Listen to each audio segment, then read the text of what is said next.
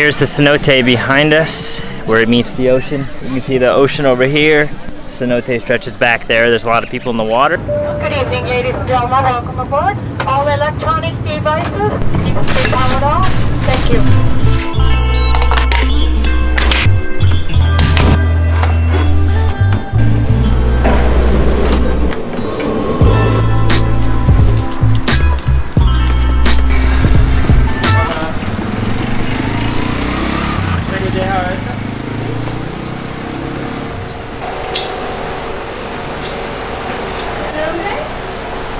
Matt.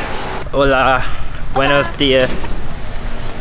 We just left the hotel, or not the hotel, the Airbnb actually, and dropped off our laundry. First time we are doing laundry since we left the States, so that's like what? A little over a week? Yeah, a little over a week. Pretty good for, you know, just traveling out of small suitcase and backpacks. And for all that laundry, I think it was 5.3 kilos, which was 69 Mexican pesos, so roughly $3, something like that. And we gotta go pick it up later on tonight.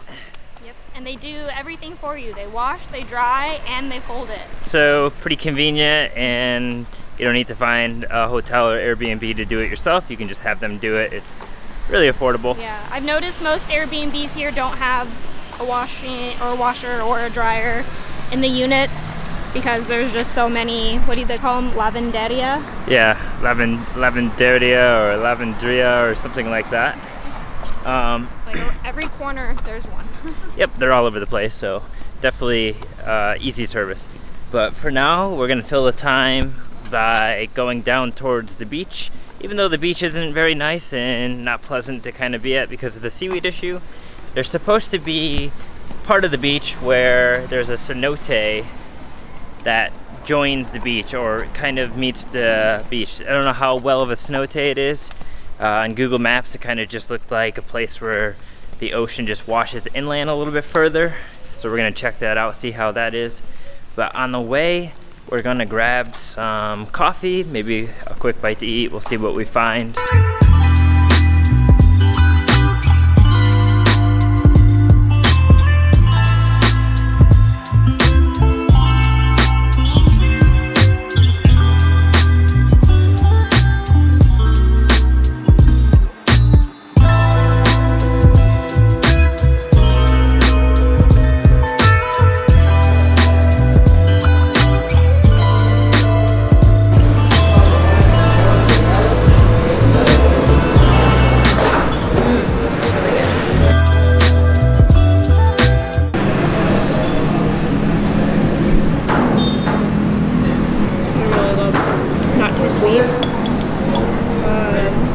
Very creamy.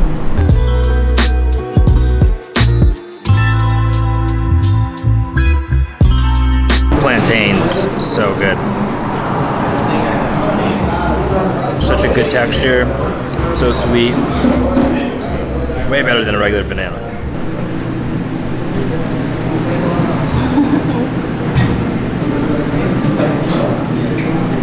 It's a dragon fruit. This was so good. Last bite. Muy rico. It smells very chocolatey.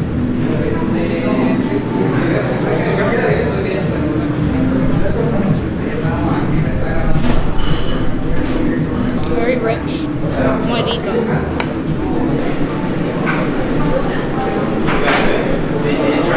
Here we go, let's give this a try. Wow. Really rich, really dry. Something different. That's good. I would love to have that with coffee. All right, we just left a little cafe restaurant place, and that food was muy bien. It was so good. What I had was the 2 Mexican eggs with the side bread, tortilla underneath, green sauce, red sauce, and some beans with cheese. And it was just so good. The green sauce was my favorite part of the whole thing. It topped really well on the egg.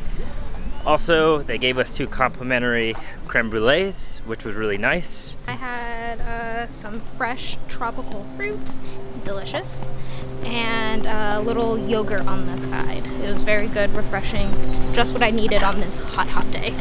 Fruit was super fresh. I had a couple pieces and it was definitely really good, and I'm not really too big of a fruit person, but it was on point. Yeah, it was definitely, they weren't chintzy. Usually when you get like a little fruit bowl, they're little tiny grapes and apples, and you know, it's kind of not the best, but man.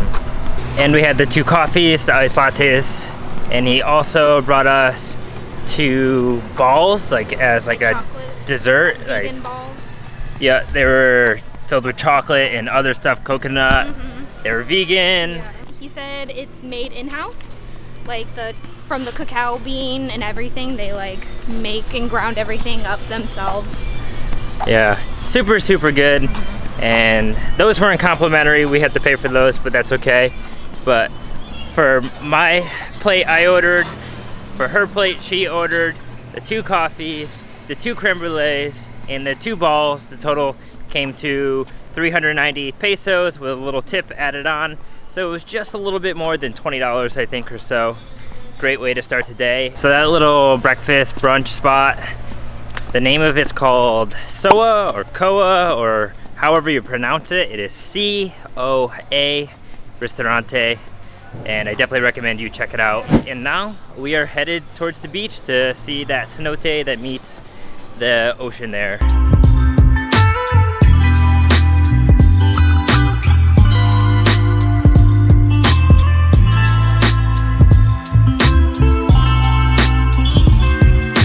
All right, we have made it here, finally.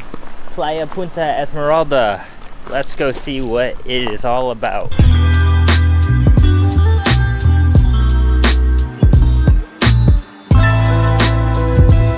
All right, here's the cenote behind us, where it meets the ocean. You can see the ocean over here.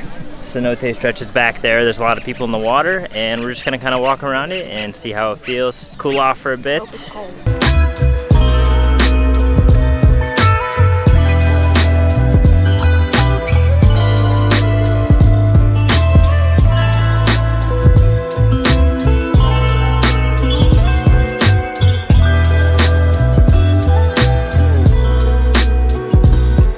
So my guess is this is where the locals come if they don't have a pool and they live nearby.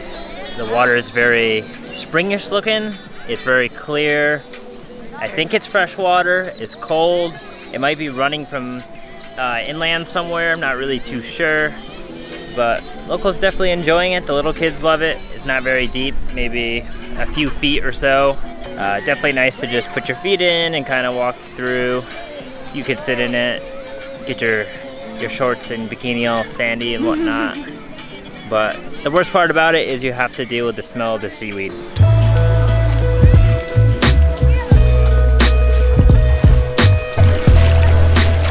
There's also like a little stand over here where people are selling some drinks and some refreshments and little snacks. So if you come here, you can buy something to eat, some local authentic Mexican food and drinks, which is pretty cool. There's also a few seaweed workers, the guys that are scooping up the seaweed, I think passed out drunk. Cool little area. If the seaweed wasn't an issue, I think it would be much better here. So there's also some little huts and chairs and tables that you can come and sit at and drink some nice little beach drinks, some alcohol, snack on some food, get away from the sun and the heat for a little bit. And if you're daring enough, there's a few palm trees around here with some coconuts on them. Maybe try to scale them, take a coconut or two, hack it open with a machete, and there you go. You got yourself a authentic Mexican coconut on the beach for free. Don't tell anyone I told you to do that.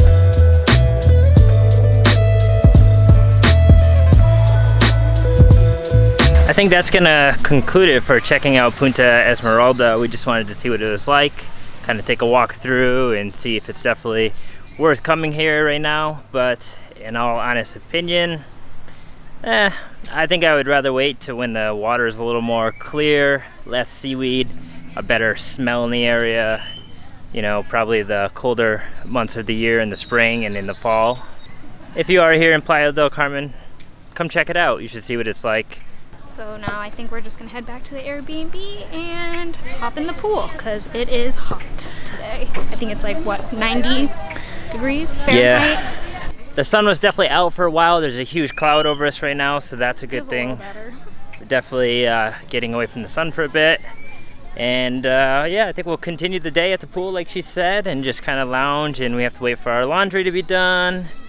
But that's gonna finish it on the video here. Just wanted to give a good walkthrough here and show you one of the closest cenotes that meets the beach. I don't know.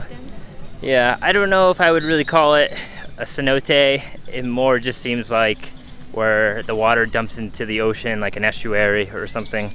But hey, if you got nothing to do, it's free. Come in here, check it out, hang out with some friends, drink some cervezas or some margaritas or something.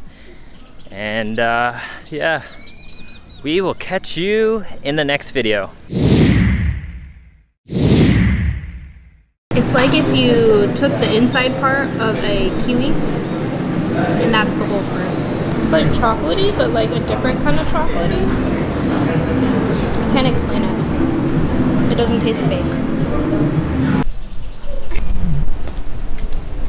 So we just turned down this street that's pretty close to where we gotta go, and it's inaccessible over here because they're removing seaweed. It's washing up here and there's quite a bit of it. It's very stinky. So we're gonna have to go back down the road and take another road and try to get down to the other side, because we just can't walk down the rest of the way by beach, which we were trying to do. Probably not even a meter deep. I don't really know the meter to foot translation there, so maybe that's the same thing or maybe not, but